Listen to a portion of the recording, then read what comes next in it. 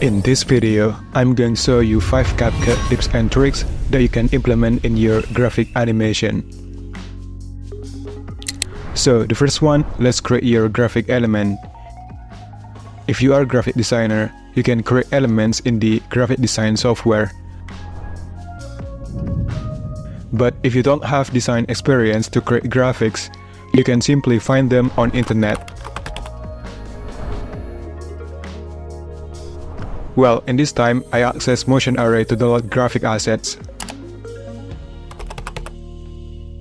I'm going to find graphic element here. So, what is Motion Array? Motion Array is a website that supplies creators with basically everything you could possibly need to create a video. From video templates, stock footage, music, sound effects, and more. And the cool thing is that you can download as many files as you want to. Just sign up for a month or a year. You get unlimited download whatever and wherever you want without additional fees. It's very easy to find as you can use keywords to search for the template that you are looking for. You can also use the filters on the left side, which can also speed up your search process.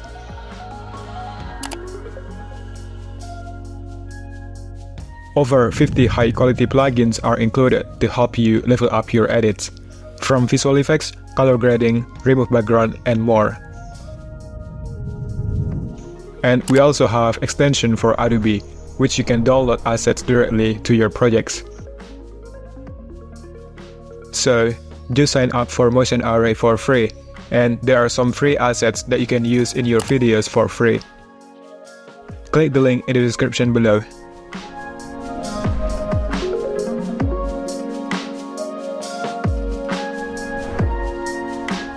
Alright, now let's animate your graphic element.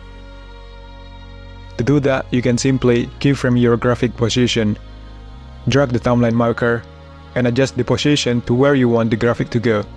Then it will automatically set another keyframe. Now you can also make this animation start and end smooth. Right-click the clip layer and show keyframe animation.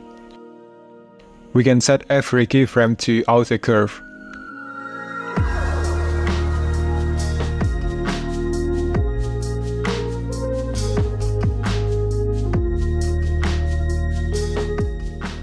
All of these properties like scale and rotation can be animated as well. And the amazing thing, this masking tool can be animated. Just keyframe the mask. And make sure set the keyframes to auto curve.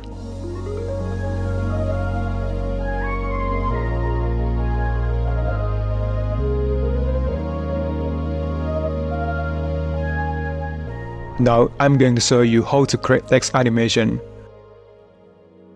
I'm going to use auto caption to generate text or caption from my narration.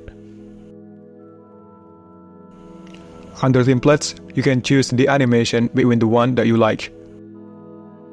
Let's go ahead with basics, and you can do some minor adjustment like change the font and size.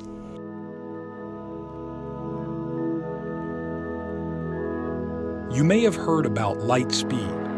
At our current speed, it would take around 4 years to get sun. And another way to animate your text is go to animation menu. So I select this one and set the duration to about 1.5 seconds.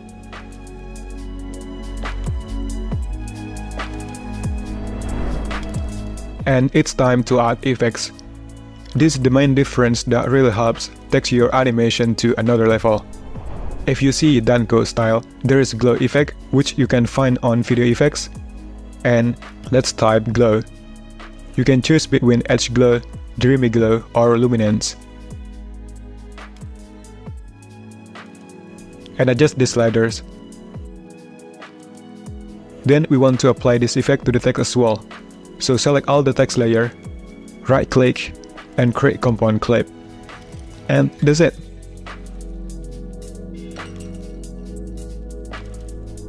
If you see Iman Ghazi style, you probably noticed that there is stop motion effect in his animation. To do that, we are going to video effects,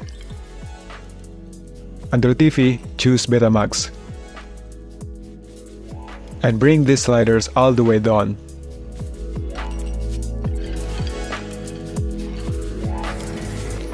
And there's a lot of video effects that you can apply to your animation. Just try some effects that might be suitable for your animation. So I'm gonna try with Play Pendulum to create floating effect. Just click the link below to join CapCut Pro membership so that you can access these pro video effects, filters, transitions, and more. Plus, you can enjoy 100 GB of cloud storage.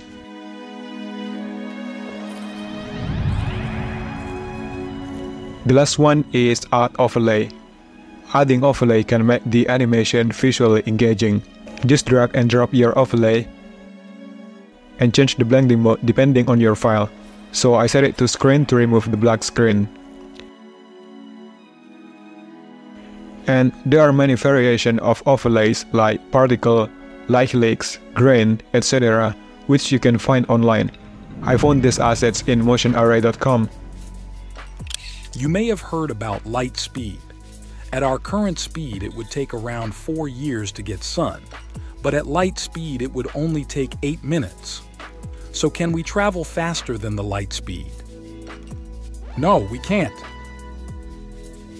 I hope you found this video useful in some way. Thank you so much for watching. If you did like this video, please give me a thumbs up. I will see you later in the next video.